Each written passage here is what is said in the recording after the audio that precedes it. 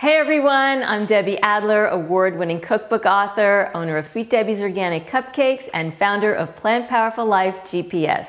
I teach people how to optimize their long-term health and well-being by transitioning to a plant-based lifestyle. Thanks again for being here, for watching my last two videos in this series, and for all your questions and feedback. I love hearing from you. Eating a diet rich in fruits, vegetables, legumes, and whole grains has been scientifically proven to not only prevent disease, but also reverse it as well. We now know that cancer, heart disease, obesity, diabetes, and many other health issues can be nipped in the bud if you make the switch to eating plant powerful foods. And if you're in great health now and you'd like to keep it that way, a plant-based lifestyle helps ensure you stay that way. Now, I'm originally from Queens, New York, as if you couldn't tell, and my family ate the standard American diet. We always had a piece of steak, veal, chicken, or fish on our plates with some vegetables and rice or a potato. Lunch for me was always a big vat of dairy yogurt with wheat germ sprinkled in. That made it even healthier. And soon, I developed cystic acne, and I had no idea why at the time. And by my late teens, early 20s, I was 20 pounds overweight. I would get exhausted just playing a half hour of tennis or walking around the block. I mean, what's up with that? Then after I moved to LA and got married and had my son, I experienced some difficult events that I speak about in my first two videos.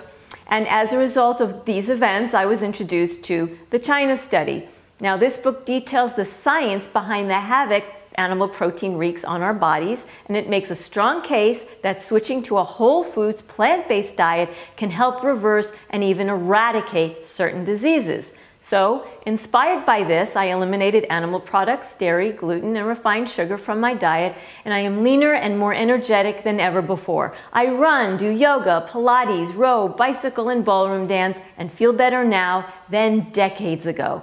And as an added bonus to all this, I'm happier. I mean, I used to walk around with a dark cloud over my head, like a low-grade depression that I couldn't seem to shake.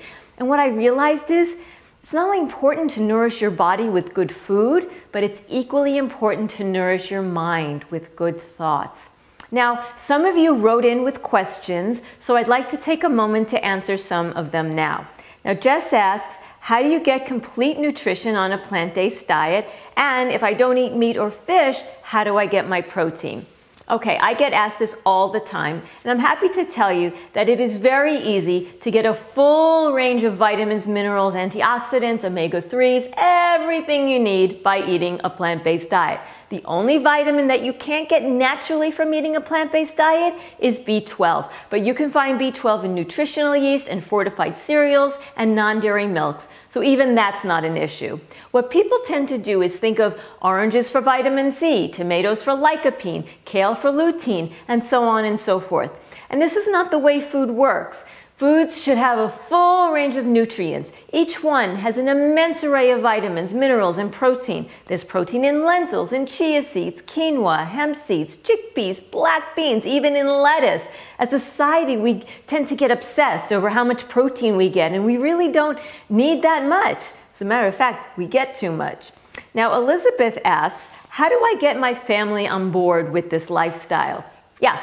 I had this problem. This is a big one for a lot of people. So this happened to me when I told my husband I was going plant-based, and he poo-pooed it at first.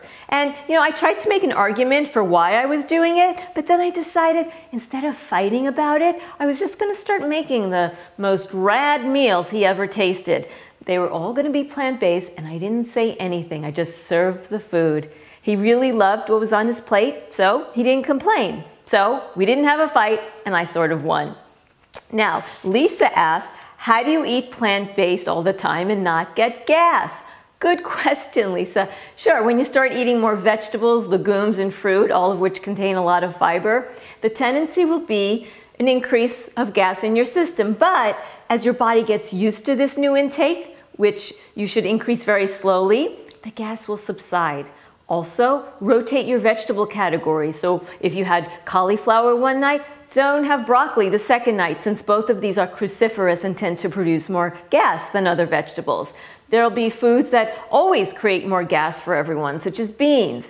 I highly suggest you soak them overnight. Rinse them And then when you cook them, add a strip of kombu seaweed. This helps improve digestibility. Also, as the beans are cooking, skim off the foam. This helps degas the beans as well.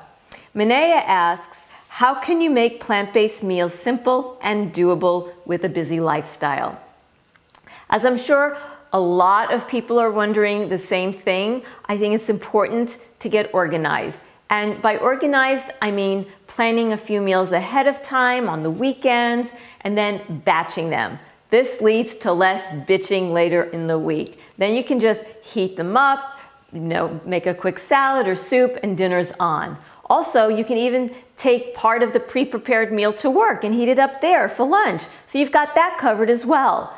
To make things even more efficient, make a big salad on Sunday, and that can be one of your side dishes or even a main course during the week. All you have to do is add some toppings and healthy dressing, and you're done. Now, Becky asks, how can I make this kid-friendly?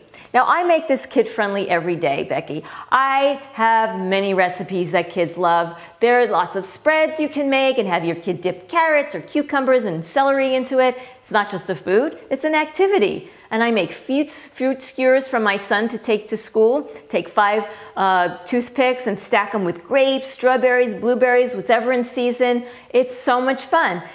Kid-friendly and plant healthy. I make a mean green mac and cheese with homemade seed cheese. I mean, what kid won't like that? I make a lot of muffins with fruit or veggie purees in them for moisture and nutrients. I'll make sure to give you some in the download section. Melissa asks, what spices and condiments can I use to make my veggies more tasty? Now, I love building flavor without salt. It's my personal mission every day to do this. The first thing I suggest is squeezing lemon on salads, rice dishes. It adds a brightness and even has a salty essence. I also use limes for Mexican food in my salsa and guacamole, in my rice dishes. I also use a lot of cumin for Mexican and Indian dishes. And I love smoked paprika as an addition to whole grains and to sauces and soups. A splash of vinegar also adds a lot of flavor to veggies. I use zest. I love sauteing mushrooms in a little bit of water, and that brings out the natural juices. Then I use this meaty broth to saute vegetables or make soups with. And this is how you win, folks. By transitioning to a plant-based way of living, you have infinite choices for meals. Your health will improve because inflammation in your body will decrease. Weight management will become a cinch, and you'll begin to feel younger and have more energy than ever before. Now, in my course, Plan Powerful Life GPS, I navigate you through my system step by step so that you end up on the other side with the proven tools you need to incorporate all aspects of a plant-based lifestyle into your everyday. You'll get exclusive recipes not available to anyone else with the nutritional content, the most up-to-date scientific information, and downloads that you can print out in every single module so that you can easily go back to the material when you need to. Most of the recipes I'll be teaching you are from my new cookbook, Sweet, Savory, and Free, that will be published by the publishers of the China Study, coming out in a few months. And you'll get 3 amazing bonuses: a meal plan with grocery lists, 28 days of smoothies, recipes, and my download, The Key to Youth, can be found in your baking tins. Now, if I tell you which spices and superfoods, I tell you which recipes to put them in. So you'll get all those recipes from my award-winning cookbook, Sweet Debbie's Organic Treats. In the next day or 2, be on the lookout because you'll be getting an invitation to join me in my new course, Plan Powerful Life GPS. So please remember to live insatiably, forgive lavishly, and love ferociously, especially yourself.